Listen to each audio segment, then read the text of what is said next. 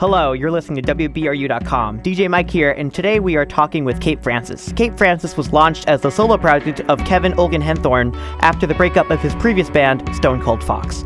The project combines skyscraping indie rock ambition with down-to-earth folk elements for a warm sound perfect for the forthcoming summer months. Cape Francis will be performing at the Welcome Campers Festival, organized by music website The Wild Honey Pie and taking place this Memorial Day in Otis, Massachusetts. I wanted to start by thanking Cape Francis for being here. And how are you doing today, Kevin? Oh, great. Thanks for having me. Sure. Thank you for calling in. So the first thing I wanted to ask you about was how you decided to go by the name Cape Francis as opposed to just using your name, Kevin Olken Henthorn. I was kind of on the fence for a little while, actually. I just think my name is really boring. And it's also just like, unfortunately, I feel like pop culture has just ruined the name Kevin for everybody. We're always like the guy who like didn't get the girl in the teenage rom-com. Yeah, or the kid in Home Alone.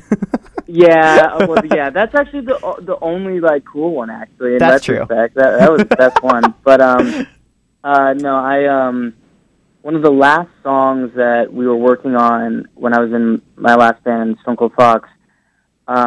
One of the last songs was named Cape St. Francis, and it was based on the, I don't know if you've seen Endless Summer, but it's a surfing doc from like the 60s, and they find this place in Cape St. Francis that has like perfect waves every time, and I thought that was just a really interesting idea to name something after like an idealistic place. So that kind of became something I'd strived for when I was writing this project. And there's a lot of bands with Saint in the name, so I got rid of it. That's pretty much it. Yeah, there are a lot of Saints out there. That's funny. Yeah, that's cool. That's really cool. So what would you say is the like driving force behind the music of Cape Francis? Like, what do you want your music to say? Well, the last album was a really hard time. There were just a lot of things that happened at once. I like the band I was in was pretty much like my entire life. Mm-hmm. My laptop got stolen, like my apartment got broken into. Oh God. And then, Trump, stuff. Everything just kind of happened at the same like month. And it just jarred me into a forcible change in my life. And so I kind of just wrote about it, even though, like, on the surface, like, I'm still just, like, a white guy who has it pretty well. I just focused on, the basic feelings that I was having. And those things I found were, like, really universal, and people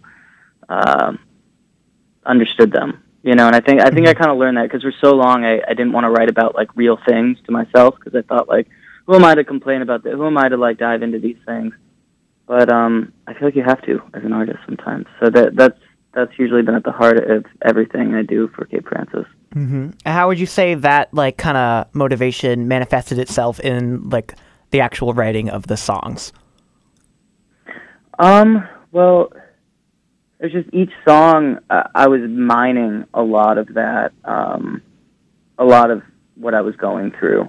And I don't know, like some songs, they just like came out. Like I Did a Rod was a song that came out in one day while I was up at the studio, and it came out of nowhere, and I just like all of those things that I'd been feeling and thinking about for like months just kind of pulled through.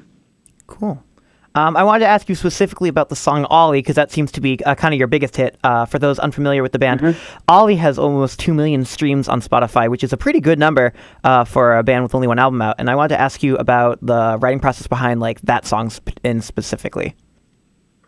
That song was kind of hard to write, actually. I had the guitar line, and like when that happened, when something's like really fun to play, and it just clicks, I know, like, I need to keep this. So, like, the beginning guitar line was, like, the first thing that came.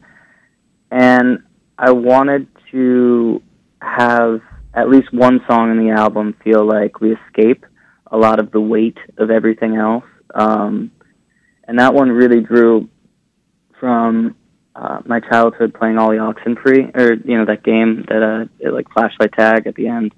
Everyone would say it, but I wanted to just get in a specific small story of comparing it to just feeling like I'm waiting for like something to change in my life. So that was kind of what I was trying to do there in that song, and people seem to really like it. Yeah, cool. We love it here at the station. I'm a big fan of it personally. So your first album last year came out. It was called Falling Into Pieces. Do you have any new stuff that you're working on at the moment, or are you still kind of in like the album phase for Falling Into Pieces? No, I have a hard time getting into album phase. Probably working on things to support it, like merch and all that stuff. Mm-hmm. I just keep writing. So I'm almost done with the second album. And, wow.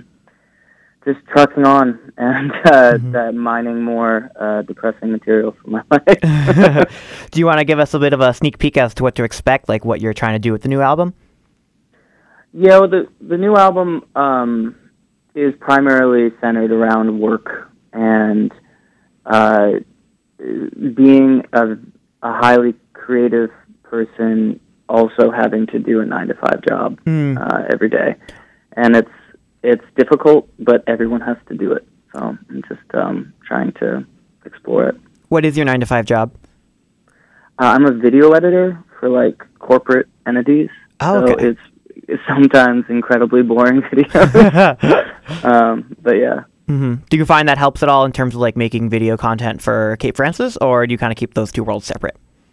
No, they're pretty separate. I mean, I went to film school, so I just cool. had that skill out of college, and I was able to use it. But I usually edit all the music videos that I do, and like the last one, and actually Olly is coming out soon as a music video, so that will be out soon. I worked with a friend of mine who is an animator. He does like stop motion, so it's going to be a fun one. It's definitely silly. Yeah, it's going to be fun. Can't wait to see that. Can't wait for that to come out. Definitely will be checking that out when it drops. So what are your feelings about playing the Welcome Campers Festival this weekend? I can't wait. This thing's going to be awesome. I've always wanted to play it. It just seems like fun. It's a weekend away. Yeah. And, after we're done playing, we have to hang out with everybody for like another full day. It's going to be great. Yeah, for listeners who are unfamiliar, Welcome Campers is a festival, like I said, held in Massachusetts every Memorial Day weekend. Put together by the Wild Honey Pie, which is a music website based in New York and Los Angeles. And the way that basically happens is they get like 10 to a dozen bands to come out, and they rent out a campground, and all the attendees to the festival, like if you buy tickets, you stay at the camp, and so do the bands. So they play shows while you're at camp, but then they also are just like on a camping trip with you, where you go like hiking and barbecuing and swimming and canoeing and all this cool stuff. So it's basically like a 3-day weekend where you just basically go back to summer camp, like the good old childhood days, and you're hanging out with some bands that you really love and get to see some good music in a really small setting. So it's a really cool little space. All right, so before we wrap up, we have a couple rapid-fire questions that we like to ask everyone who calls into BRU, and so feel free to go into any detail or just quick answers as whatever you see fit. Okay. These ones are a bit sillier. Don't worry. So my first question, which is actually a very serious question, is a hot dog a sandwich? Absolutely not. Absolutely not. Thank you. Is cereal with milk a kind of soup? No. No. Does pineapple belong on pizza? I don't care. Everyone seems to care. I just don't care.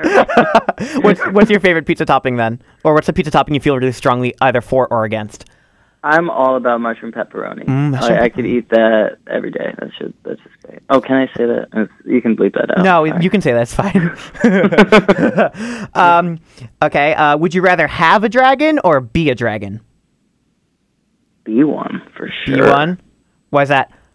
Well, then you can fly. That's true. But you can ride. I'm not going to interrogate your answer. I'm way too afraid of heights for that. I don't want to ride one. That's a good point. That's a really good point. Yeah. Okay. Jack Black or Jack White? Jack White. Jack White. Okay. And then my last question for you is, what are your favorite records of 2018 so far? 2018. Mm-hmm. Oh man, just like recent records you've been digging. It doesn't have to be specifically from this year. I mean, the last Big Thief album, Capacity, was pretty just phenomenal. So I've been listening to that a lot, and I also just got into Superorganism, and I'm like obsessed. We've been playing a lot of them at the station, so yeah, we're big fans here too. Well, thank you so much, Kevin, for calling in, and have a great time at the Welcome Campers Fest, and best of luck with the new album and everything else going forward. Awesome. Thanks so much. No problem. Have a good one. You too. Bye. That was Kevin Olken Henthorn from Cape Francis. You're listening to WBRU.com. Thank you for tuning in.